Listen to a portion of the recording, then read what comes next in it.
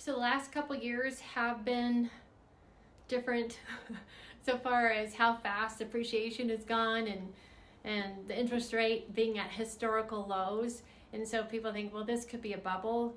I just did another market update and it is lack of inventory.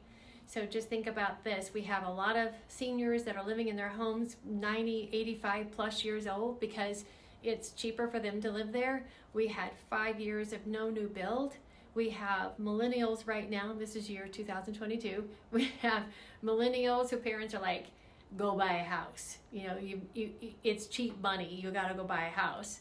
And so they're like, oh, maybe we need to go buy a house. So they're doing that.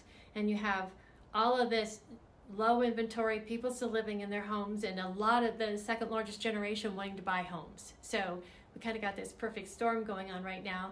So it's just simple economics, supply and demand. A lot of experts say we're not in a bubble. Who am I to say we are or we're not? But when I look at things and look at the numbers and read economists, I kind of feel we're probably not in a bubble, just simple economics.